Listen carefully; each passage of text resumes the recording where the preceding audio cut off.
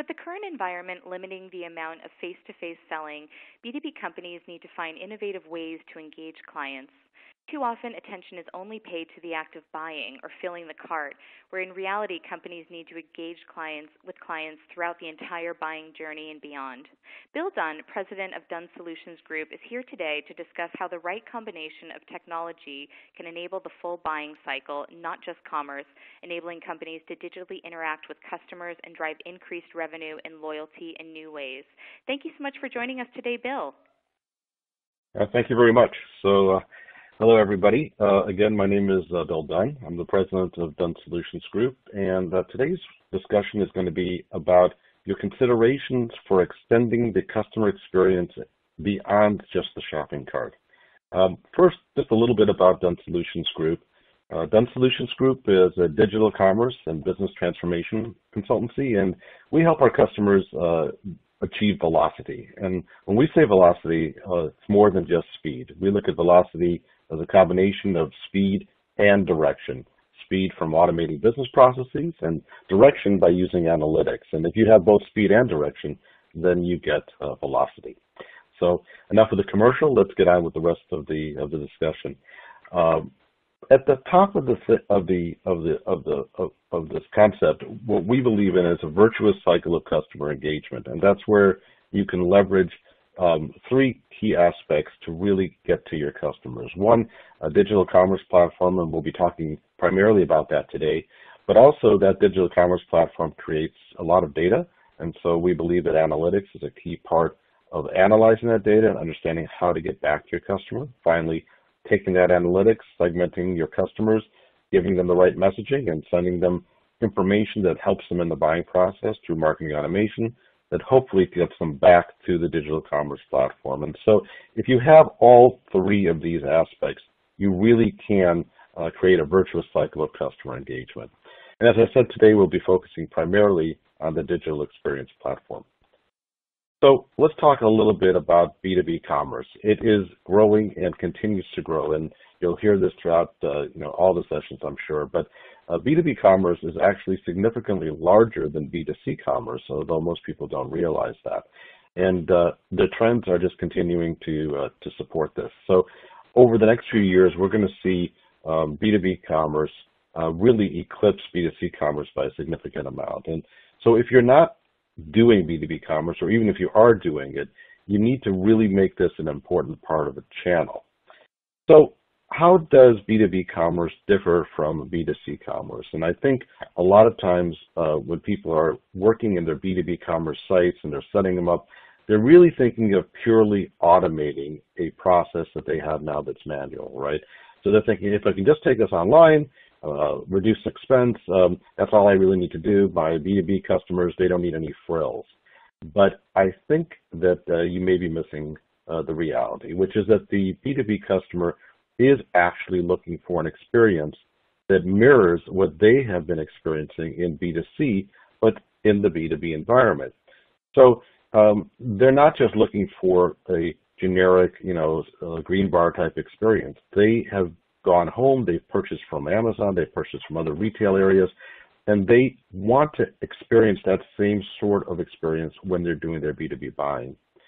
And one of the things that we've seen as challenges in B2B organizations is typically in the past, they've relied primarily on direct salespeople and direct sales connections, which is an in-person type of very high-touch experience. And as they move over to e-commerce, they are losing some of that high touch that they've had in that personal experience. So what we say is that, B2B e-commerce is not a replacement for your sales team. It's actually another way that you can enhance the power of your sales team and create an additional channel for your customers to interact with you and work in concert with your sales team. But we need to think about some things when we're doing our B2B e-commerce implementation. So we want to ask the question, does customer experience matter when we're talking about a B2B? And recent surveys say that customer experience really does matter quite a bit. Again, I think the feeling is a lot of times that price is the only thing that matters in a B2B e-commerce environment.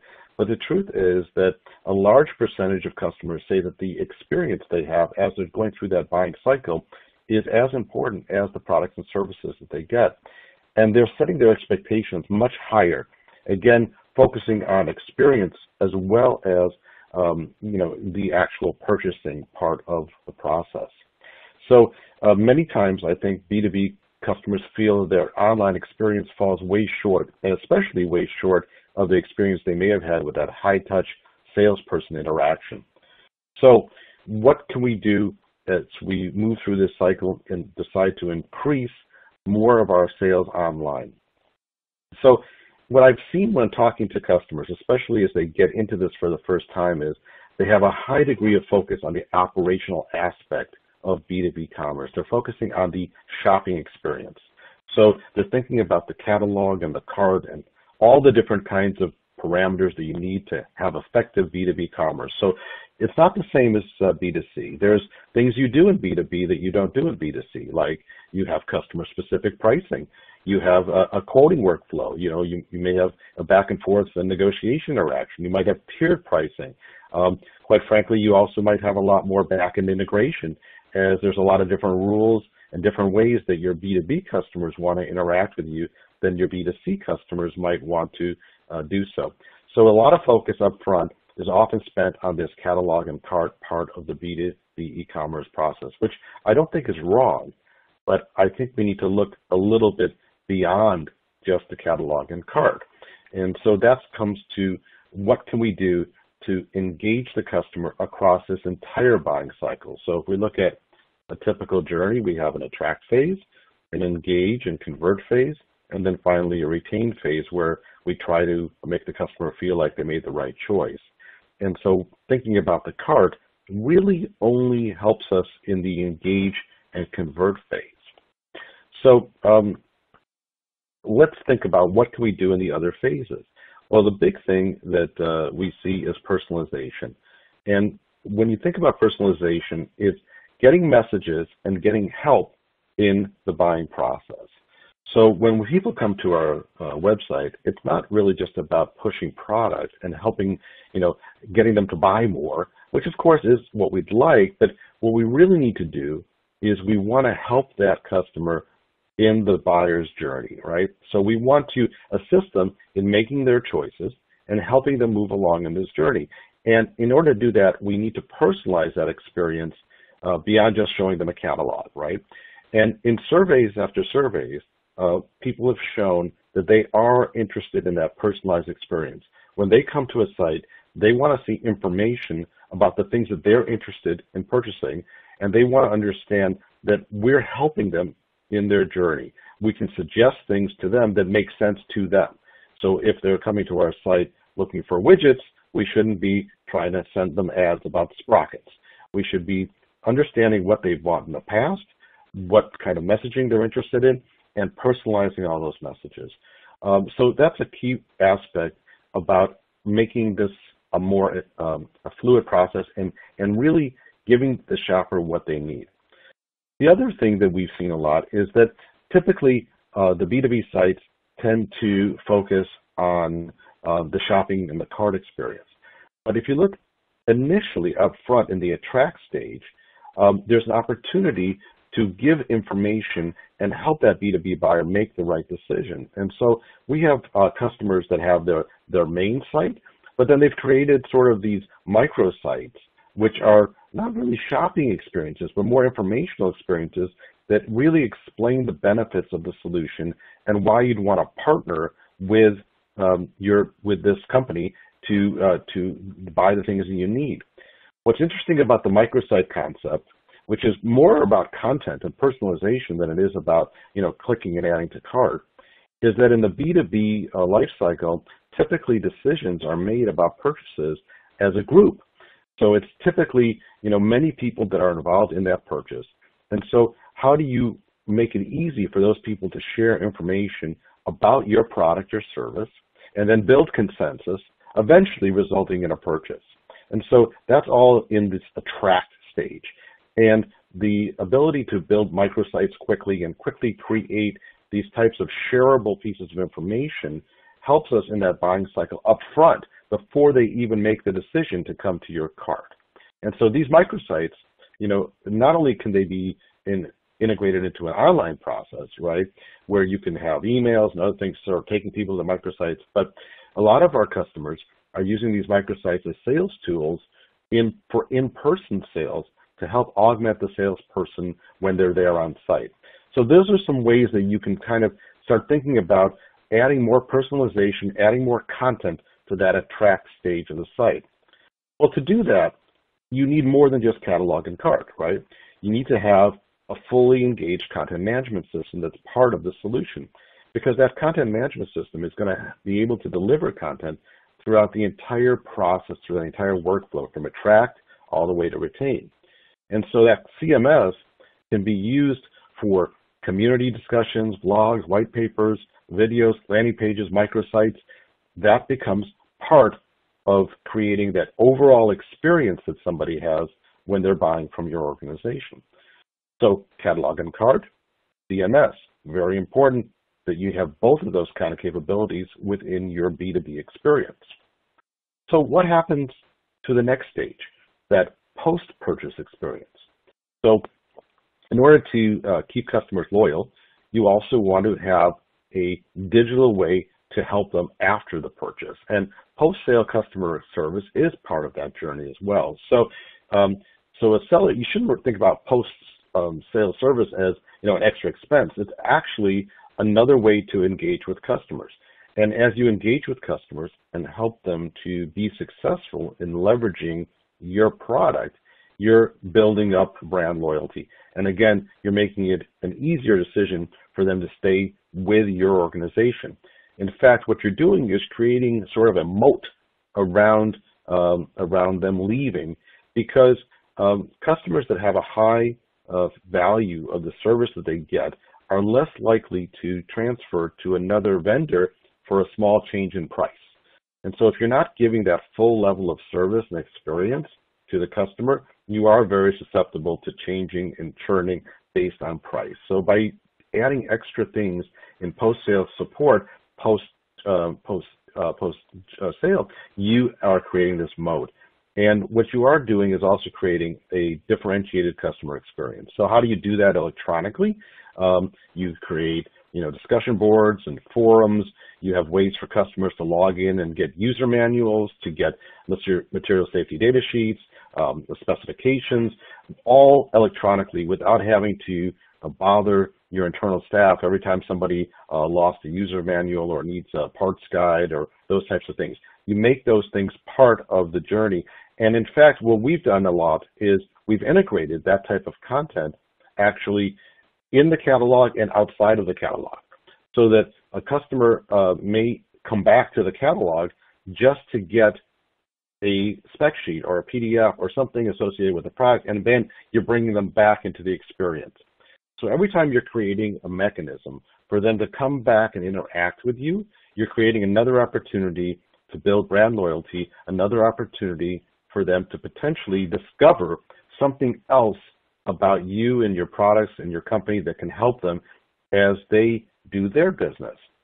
So as we think about those things, we need a way also to allow them to interact with some of our back systems. Maybe they want to, figure out what's going on with the service call. Maybe they want to understand shipping. Maybe they want to have other elements, look at maybe their order history, all of those types of things. Well, for all those types of things, you need to be able to provide that electronically. And the best sites do that as part of the overall experience.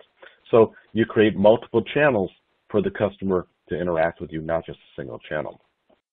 So in order to have that type of capability, you need another kind of piece of software, which is sort of this customer or vendor portal. I say vendor because your vendors can also share that portal as well.